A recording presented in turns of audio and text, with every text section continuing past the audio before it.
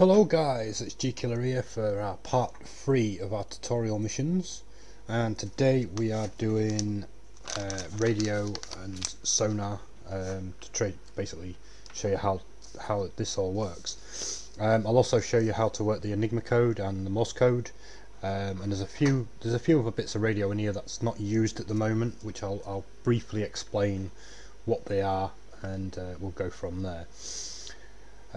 So without further ado, we'll get into it and we'll have a look into the room. So in this room is the radio room.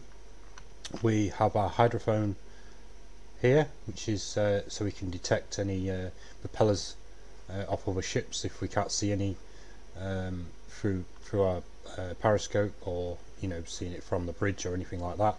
We also have a little toy here so we can listen to some music. I'll show you how that all works in a minute. And then on this side we have our Enigma, we have our telegraph key, we have a radio, and we have our radio directional finder, which this at the moment is not actually implemented in the game. You can interact with it, you can play with the settings, but it doesn't actually do anything at the moment. But it was used to basically pick up radio signals, and it will give you a direction of where the radio signals are coming from. So that's basically how it was used. I'm not going to go into any detail with it until it's actually put into the game, and then and then I'll show you how it all works by then. So first of all, what we're going to do is we're going to jump on the hydrophone and we're going to see how this all works.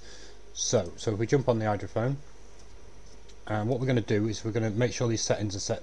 So high pass wants to be set to 0 and low pass wants to be set to 22. That should give us a good reading. We can increase the gain.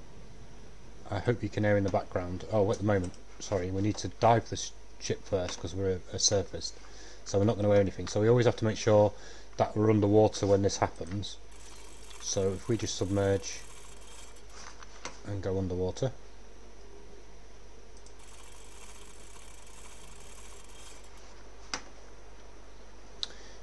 okay, just wait for our ballast tanks to fill.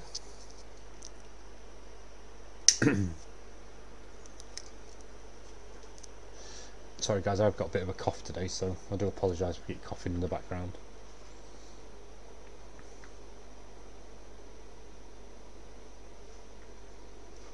Okay, what's our depth at the moment?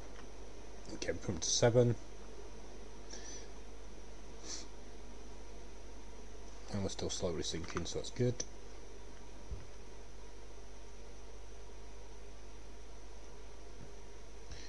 We should be close to about a periscope depth. I'm not going to mess it around with the trim to get us settled. I'll just let it sink away. But we're low enough now to do the to find a ship on the hydrophone. So as you can hear, it's like a rumbling noise in the background. You can hear at the moment. So what we're going to do is this dial down the bottom. We can left click it and we can move the needle left and right. And basically what we're going to do is we're just going to rotate it until we find something, which was already sort of making a noise dead ahead of us. I hope you can hear this, guys. I can let me just turn the volume up a bit so you can hear this, because it is very, very quiet. Just bear with me.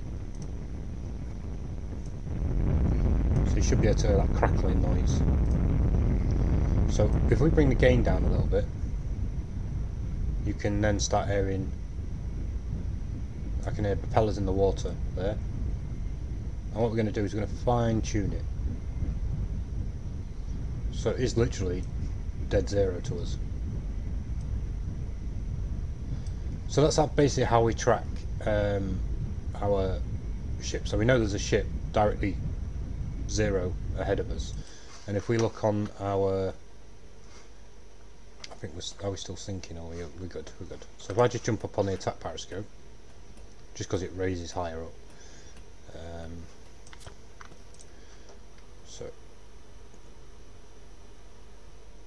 So as you can see, dead ahead.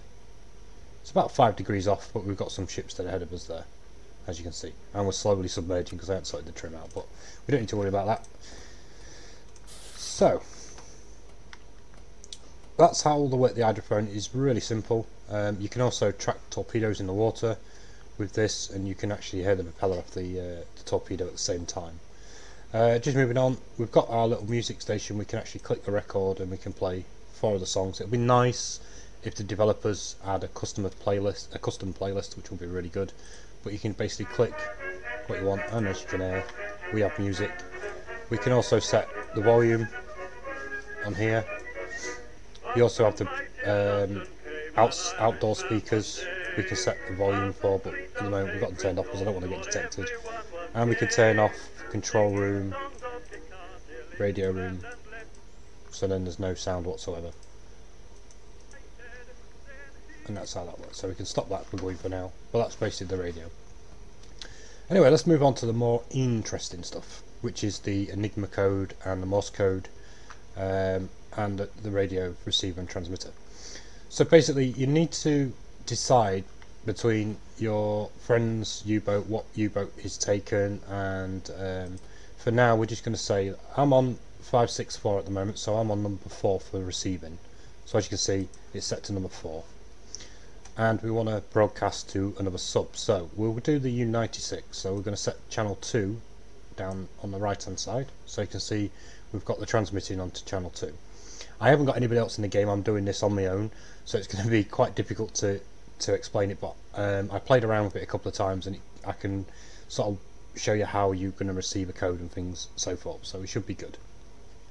But for the demonstration purposes, we're just going to set it up to talk to U-boat 96. Okay, so once we've got that set, you then need to decide between however many players you've got on the game, what you want your code to be set up on. That's these 3 dials at the top here.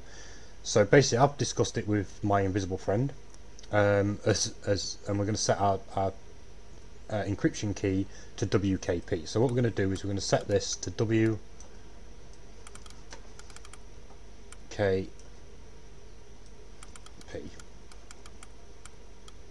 So now that is our code to receive on. The other sub will also set that code in their Enigma, and then we want to send them a message. So basically what we're going to do is, this is where you need a pen and piece of paper to make this a lot easier. So what I'm going to do is I'm just going to send him a simple message saying hello. So if we press the key on your keyboard for H, you can see that I've held down the H key at the moment, so you can see what happens. The encryption key has changed, and also the O is lit up. So that's our first letter we need to write down, so O. And then if we hold E down, we're going to get another letter which is V, and then L, we're going to get B, and if we press L again, we're going to get a different letter which is M, and then O is N for November. So that's basically how we encrypt a message. So we've got OVBMN. So we're going to send that on the Morse code. Makes it really easy because we've got a little graph at the side. I'm not very good at Morse code, but I do. I can read, which most people can. So what we're going to do is going to send O. So O is 3 dashes. So we're just going to go. Oh wait a minute, what's happening here? Can't seem to click on it. It's not working. This is a good start, isn't it?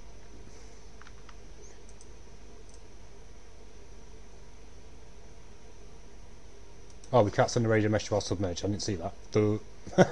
It says it right in the middle of the screen. Oh my god. Anyway, we're going to just save as a sub. No, wait a minute, I need to close the ballast tank.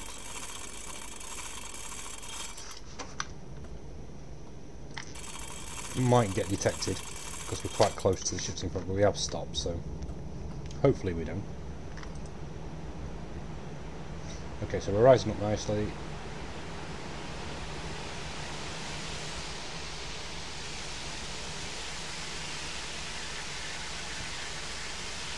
Just make sure back first time. Alright, okay. Right, we're raised up. So now we'll be able to send a message. Okay. There we go. So we're going to send O, which is 3 dashes, so we go dash, dash, dash, and then we're going to send V, which is dot, dot, dot, dash, and then B, which is dash, dot, dot, dot, and then M, which is dash, dash, and then N, which is dash, dot.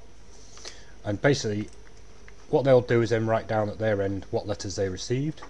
and then they'll go to their Enigma machine and type in the message, and it will translate it back to hello. So for instance, let's reset this back to P on here quickly. Okay, so we're received in the message, so they've just sent us them same letters, because the same letters always match up to the Enigma code.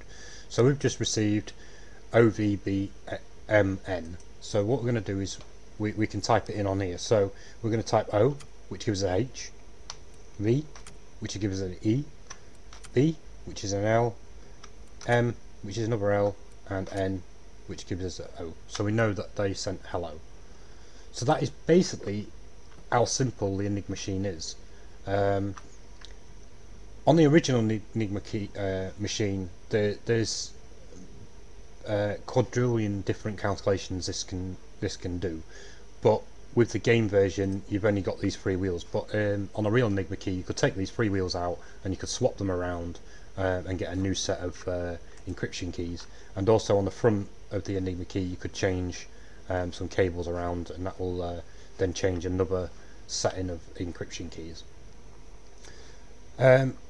If you've got more than one sub on your water, you might have to reset your Enigma key back to P again, and then you'll set your transmission to a different ship. For instance, we'll go to U552, and then we'll have to send. Then when they receive a message, we'll get a message coming through, and then we can decrypt it on here. So it's that simple, guys. There's not a lot to this tutorial. I've basically covered the hydrophone and the Enigma key and transmitting. There's not much more really for the Sonar man to do as such. That is everything I can think of. If there's anything I missed, just let us know in the comments below. I also wanted to mention that I've now got a new Discord set up, which I'll post in the link. I'll post in the bottom of the YouTube video, which is a training area for anybody that wants to learn any of this. You can either watch the videos or I can go through it if you're not quite understanding, especially when the more technical stuff comes, like the navigational map, things like that. I think that's everything covered. I didn't get a chance to research a bit of history about this U-boat, but I will link a link into the YouTube video for anybody that wants to have a quick read of it. Our next video is going to start covering navigational stuff. I'm not sure if it's going to be 2 parts yet. Well, depends on how much we get covered in the beginning. Yeah, so I think that's everything, guys. Thank you for watching, and I hope you have a good evening and happy sinking. Cheers, guys. Bye bye.